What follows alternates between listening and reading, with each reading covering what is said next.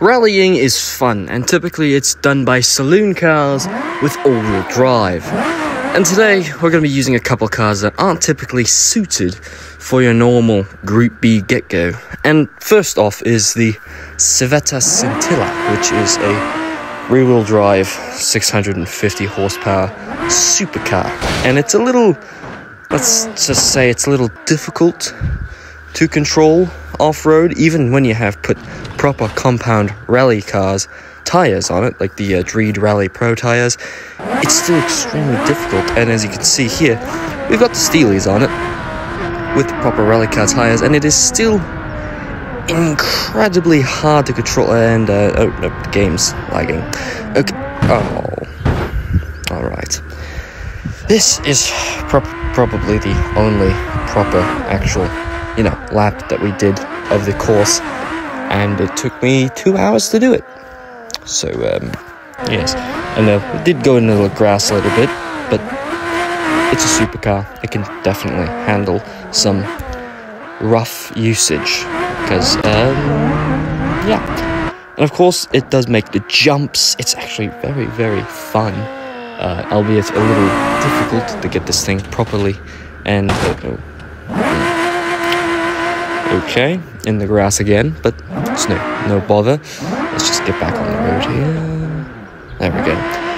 And of course, it is very difficult to get wrangle this thing in, but it can do it. You can do it, absolutely. As you can see, it actually looks very, very good on the dirt road. People should rally their cars more often. Rally their supercars more often. But maybe particularly one with all-wheel drive, not this rear-wheel drive sport one. It can get in the corners very, very... Look at that thing. And of course, reach the tarmac. Look at that. It made it. With minimal damage. And next up here is an all-wheel drive, which is good for rally, but it's electric with instant torque and acceleration, which it's also probably the fastest, I believe, car of the line. One thing about these electric cars is that they're incredible. What the? As it turns out, is this tiny little thing right here. Look at that little bugger. And it jacks up the entire underside of the car and sends you to a tree. But then again, the rally car is incredibly hard to control because of its weight, which makes for some fun, but very, very violent crashes. But that's what this game's good for, right? Right. But yes, it is very, very fun to just destroy this thing. And honestly, it is incredibly hard to control it since it is so heavy.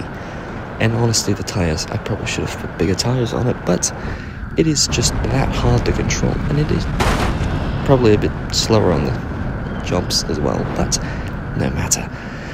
And of course, you can see it slides around corners exceptionally well. It is incredibly good at sliding because it loses traction so well, and a little... Removing bumpers is weight reduction, so it's a good thing. But it is incredibly hard to control sometimes, especially due to the fact that it is so heavy and the tires are a little wee bit small, but it does go very fast. And it has instant torque and acceleration, which is good for the road, but not so good for the dirt. Also, regenerative braking, which is interesting. And okay, that's it. I'm going to the gas one. This is a proper supercar. Well, sports car, whatever way you put it. Rear-engined, boxer, turbocharged, all-wheel drive, with meaty tires on it, and it is better in every single way compared to its electric counterpart, which involves a lot of driving off-road, and it is very fun because it slides very well, and it's much more controllable and more predictable, and it takes bumps better because it's lighter weight. It's not as fast, but it's more responsive. Absolutely, it goes very quick, and corners are... Turning is not my forte, I'll tell you that. I'm an American. Turning is very difficult. But look at this thing go. It can move very fast as well. I like it. I like gas-powered cars, you know, little fossil fuels. I'm very sad they're trying to turn to electric cars, but it is, as you can see, goes right over the jumps. Look at that. A proper rally car. Except it's a supercar, which isn't made for rally. Usually you take your mom's Audi Quattro out on the dirt roads, but something like a $90,000 supercar will do just fine, as long as it's gas-powered. Electric ones don't do very well.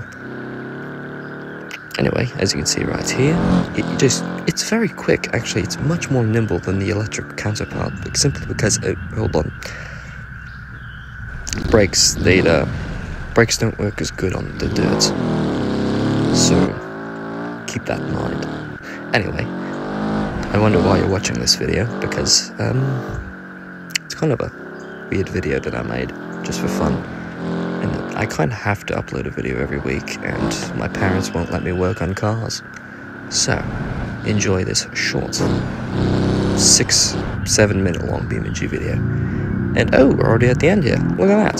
See? And the best thing about this thing is you can just go on road anyway. Look at this slide. Superior in every way. And how about really old cars like this 1930s racer, which is called the Gavril Fanta, which is very interesting, but it's really not that good at rally either, because the wheels are just that tiny, and it overheats halfway through and it blows the engine. So yes, maybe subscribe, I don't know.